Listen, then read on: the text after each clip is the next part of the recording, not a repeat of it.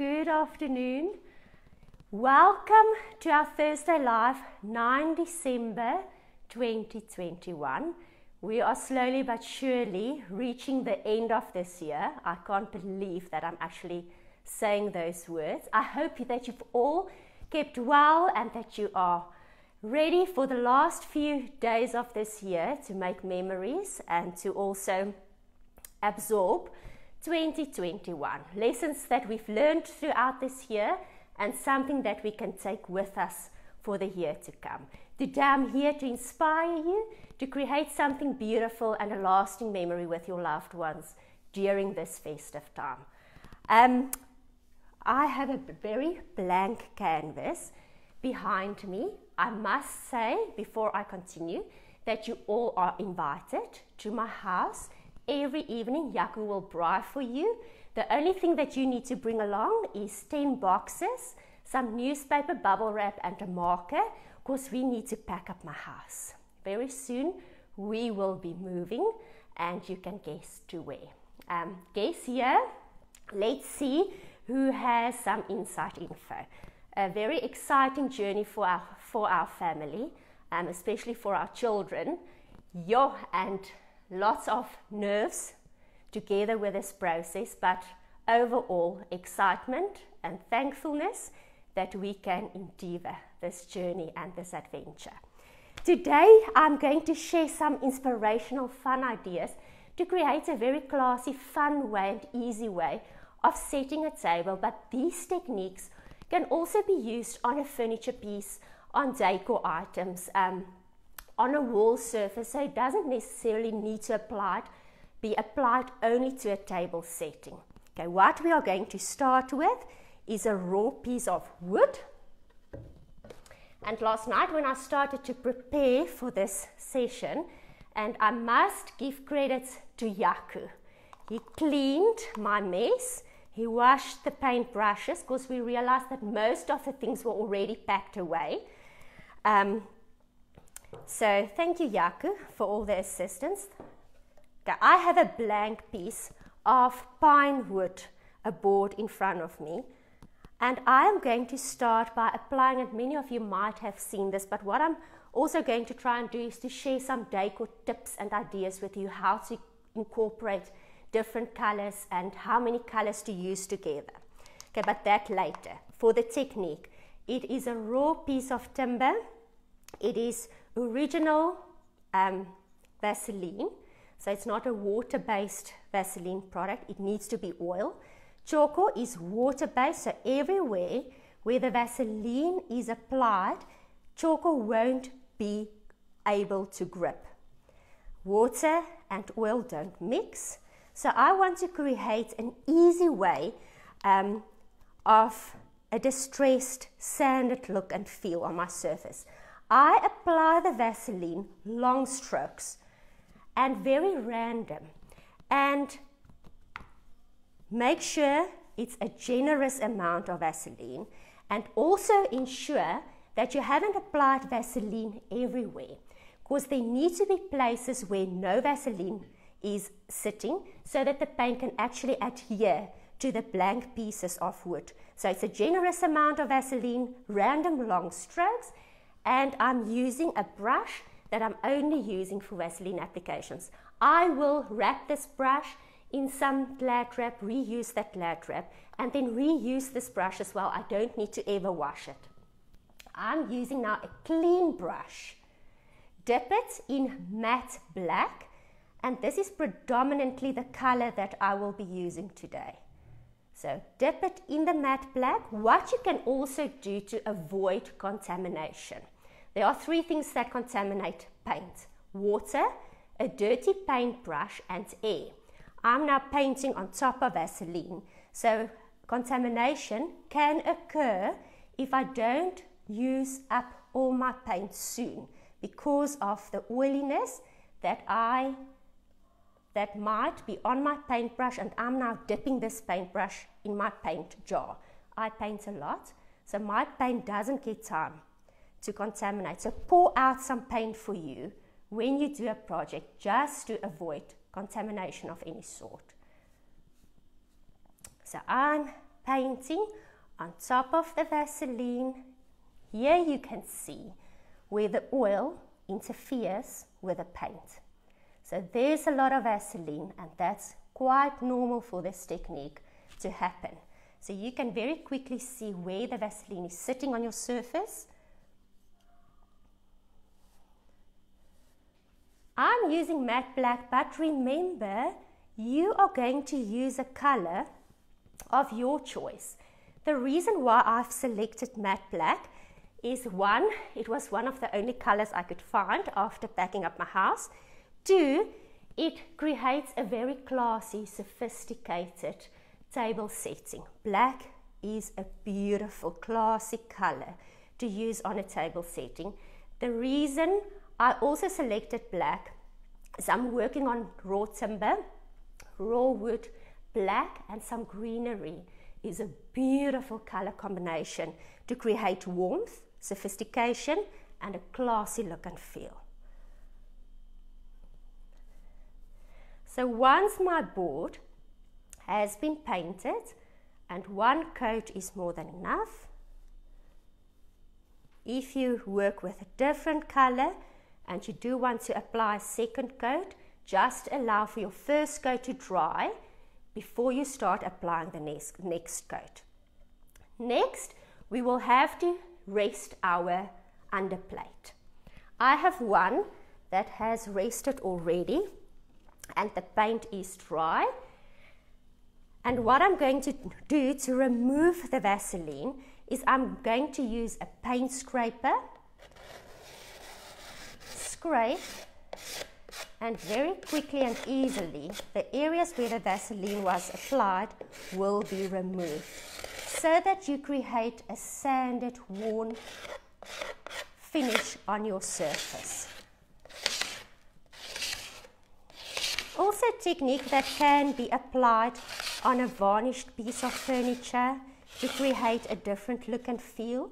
As you can see, I move my scraper in 2 directions, left to right and up and down, because you will remove different pieces of paint by moving your scraper in a different direction. Just to make sure that I remove all the greasiness left behind by the Vaseline, I take a 80 grit piece of sandpaper. It actually can be any grit, and I'm just going to sand. This also contributes to the authenticity of the technique, so that you get and see something that really looks old and worn, and that you can see some wood coming through. Okay, underplate is done, and you can sand as much as you like for as long as you like, depending on how many people you are inviting over for Christmas, or for the festive season, or for a birthday party, any celebration. Okay, underplate is done. Next, let's just move that out of the way. I have prepared myself here behind the table.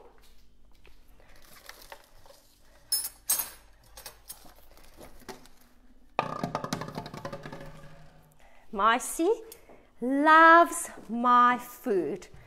Something that I'm taking with me for 2021 is I learned to cook. I'm going to share a recipe with you later, so just hang in there. I discovered last night that the only piece of cardboard I have is the backing of my stencil. So I'm going to show you a creative idea to create a sleeve for your cutlery. Crystal is removing my dessert from the table for Maestro. Okay, so what I'm doing is I'm placing my stencil onto my cardboard. I cannot, Maestro, leave alone my table setting. Kom Maisie, kom, kyk hierso, kom kyk hierso. So I'm using the backing of my stencil. I'm making use of a stencil brush. I've dipped only the edge of my stencil brush in some matte black. I'm using my tablecloth. You can use anything to remove excess, and I'm very lightly going to stencil this pattern onto the backing of my stencil board. So never throw away. It can be a beautiful card, gift cards, tags, gift tags. We are just moving my hard-earned desserts out of the way. We've already had a right guess to your moves. Say again? We've already had a correct guess to where you're moving. Really? I'm just looking for the name quickly. Melanie Hughes. How even did you know, Melanie? Okay. So, as you can see, I'm stenciling very lightly on the backing. And I'm going to stop here so that you can see the next process. So little paint. I'm not trying to do something that's solid. I'm just trying to create different shades of black on the leaves here and there. Do we need a timer for Maestro? Maestro? Kyk gou hoe moet ek fokus. Maestro, hou jy van ons tafel? Huh? There are so many people that ask for Afrikaans tutorials, and it's not that I'm rude not doing it that way. We really have people in Switzerland and Australia and New Zealand also watching, so it's just to make sure that everyone gets attention. What I'm doing next is I'm simply folding my board in 4, so you can easily do this for 4 people at the table. I'm just going to prepare for 1. I'm cutting a square.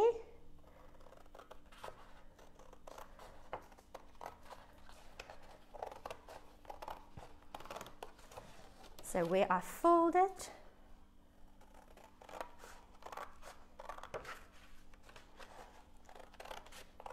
can also be gift cards. I'm folding it in half again.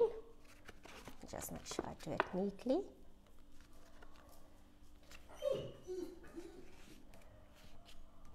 Okay. I'm going to punch a hole in the corner. Just make sure that I punch it correctly. I'm going to take, you can use ribbon or rope, doesn't matter.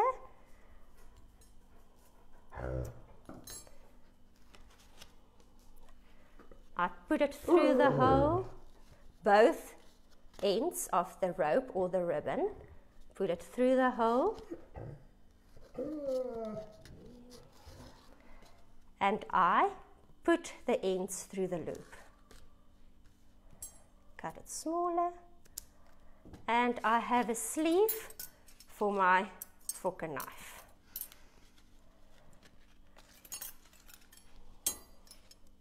Okay, so that's the next item that will be added to my place setting. On the one I've prepared last night, I also included a eucalyptus leaf in the ribbon. Kom half 'n Maestro. So there I've included my eucalyptus leaf, and I have a beautiful holder, and you can even write a message inside, a personal message for each person to take with them for the year to come. Okay, next. So something that I also realized is that I didn't have black candles last night, but I had grey candles, but the grey wouldn't necessarily go with my black table setting.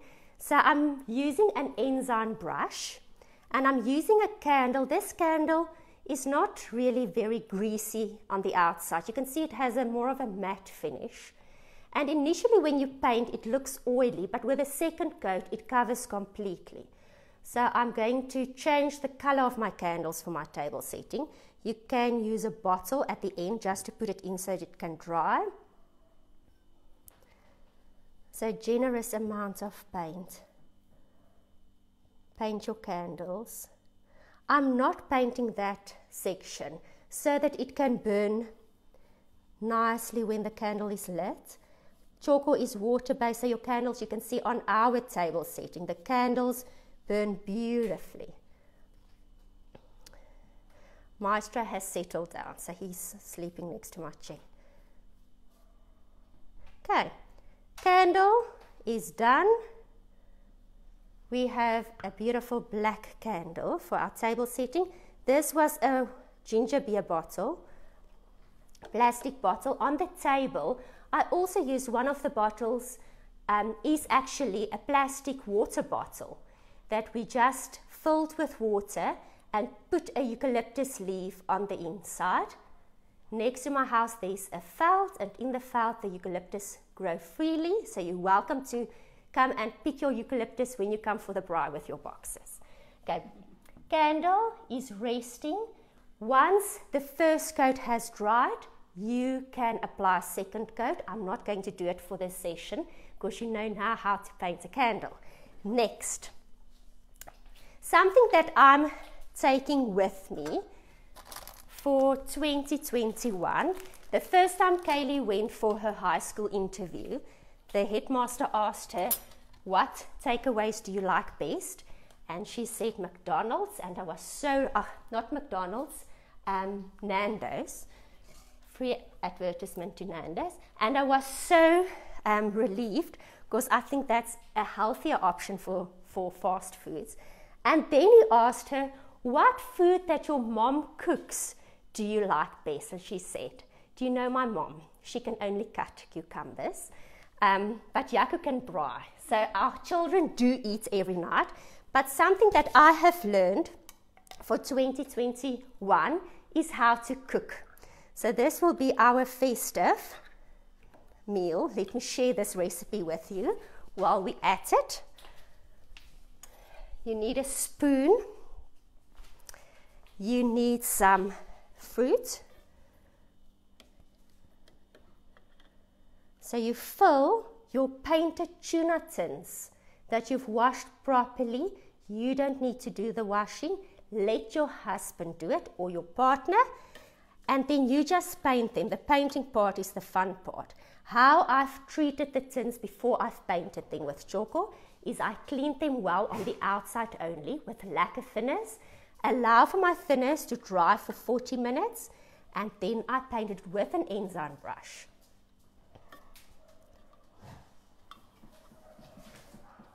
Okay, so fruit in my painted tuna tins. It can also be your tomato paste tins if you don't eat fish. Next, I'm going to pour my custard. You don't need to make your custard. You get them in this form already made.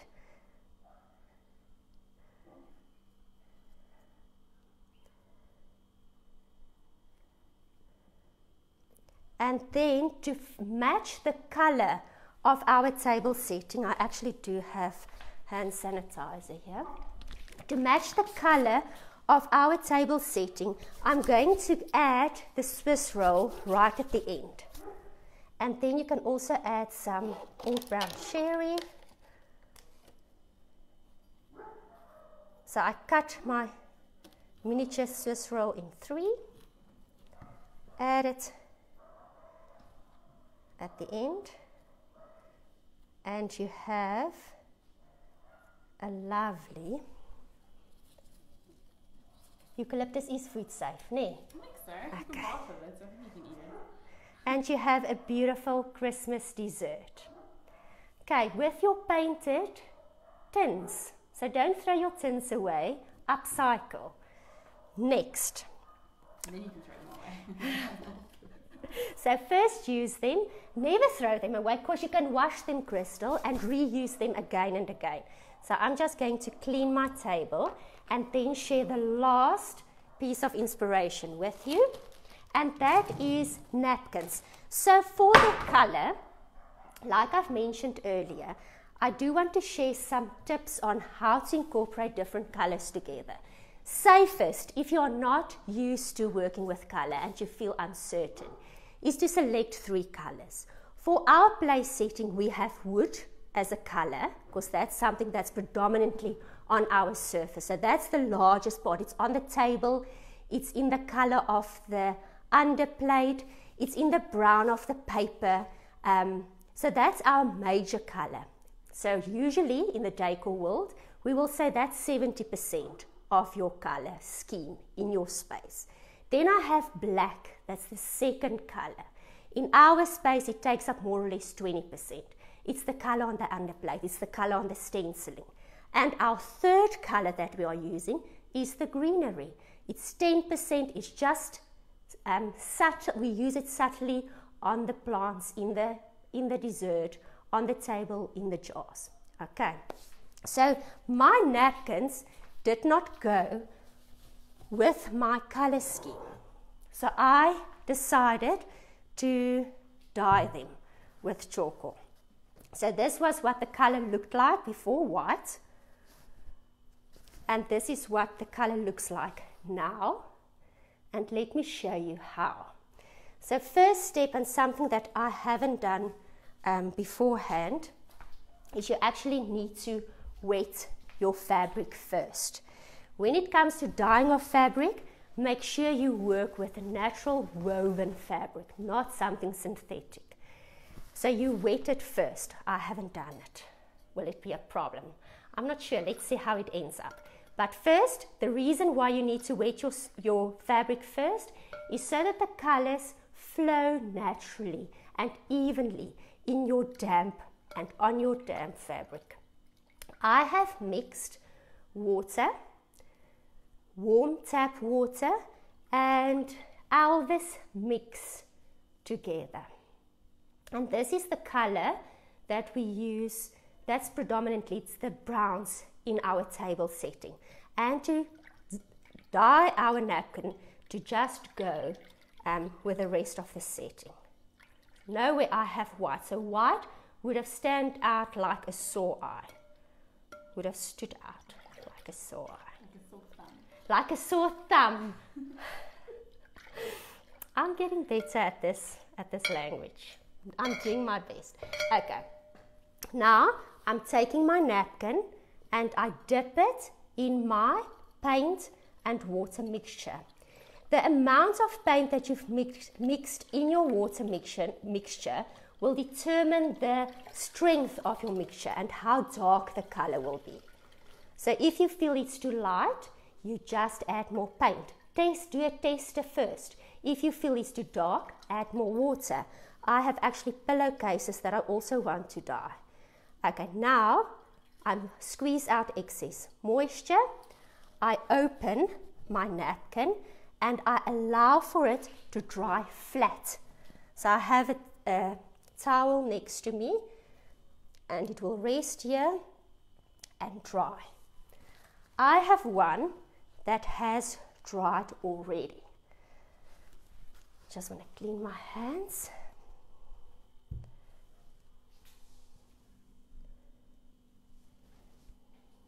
So here's my napkin that is dry already. And I have ironed it so that just most of the greasiness has been removed. I'm going to use the same stencil pattern, that I've used on my cardboard, only on the edge of my fabric. And some matte black, and once again a stencil brush. So matte black, stencil brush, stencil, and your fabric. I dip my brush in my paint. Now we're working on fabric. It's not as easy to hide mistakes on fabric as on other surfaces. I remove excess, and also on the edge where paint loves to sit. I press down. You can use masking tape. I don't have it here. You can also bring it along with the boxes because we need to close them. And I move, so I press down with my free hand and I move in circular movements.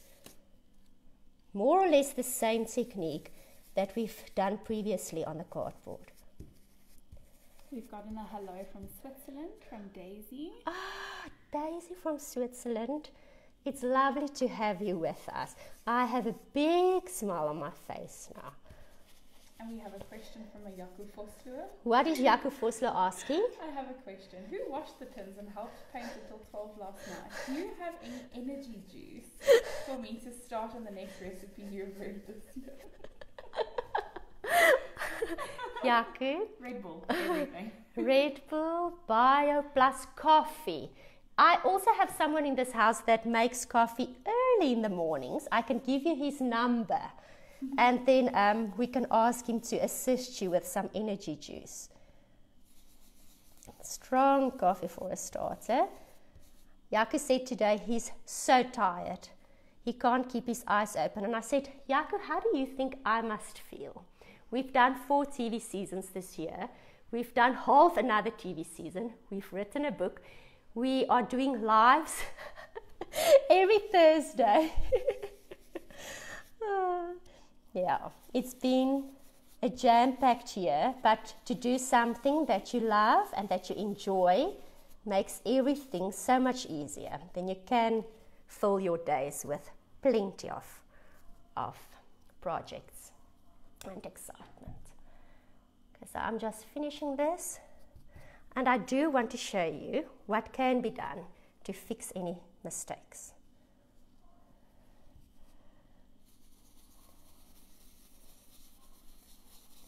So very lightly, and I'm just doing the edge. You can do the entire surface, of course.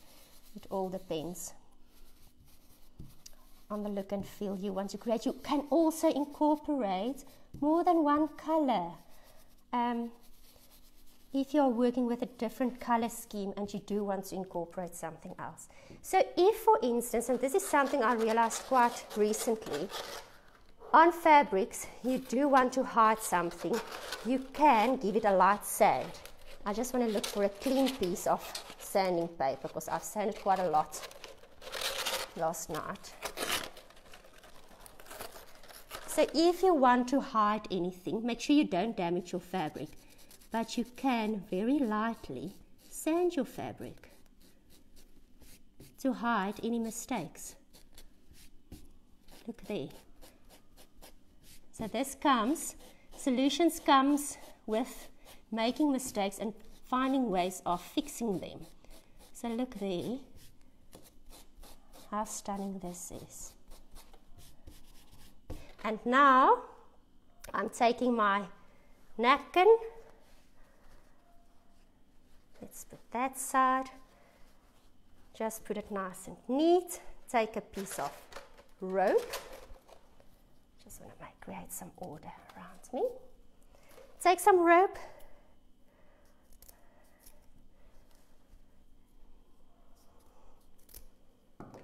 Oh, it should have been longer. Bear with me, sorry.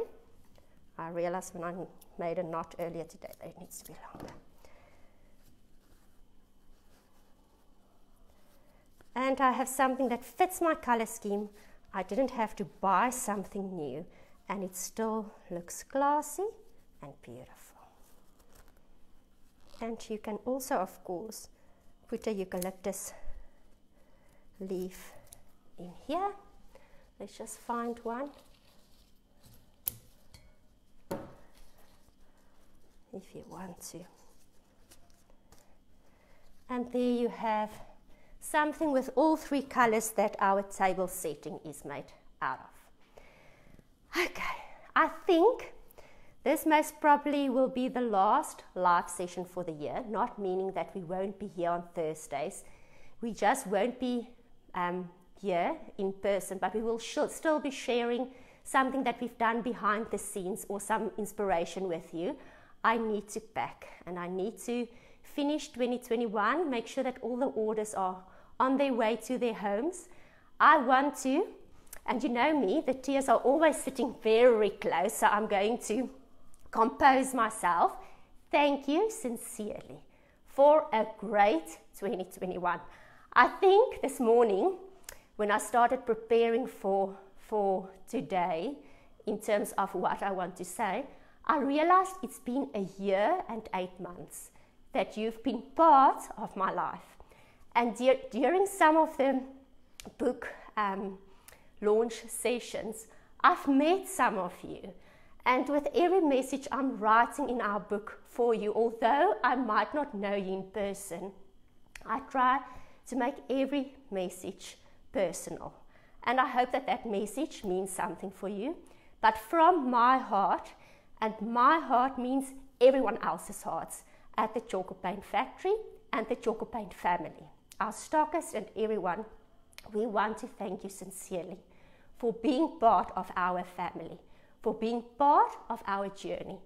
Thank you that we can freely share our lives, our ideas and our inspirations with you. It's been a great journey up to now, and we are so looking forward to 2022. Let's see what 2022 holds for us. Be a force of loving kindness. Enjoy, if you have time with family and loved ones, enjoy the time with them.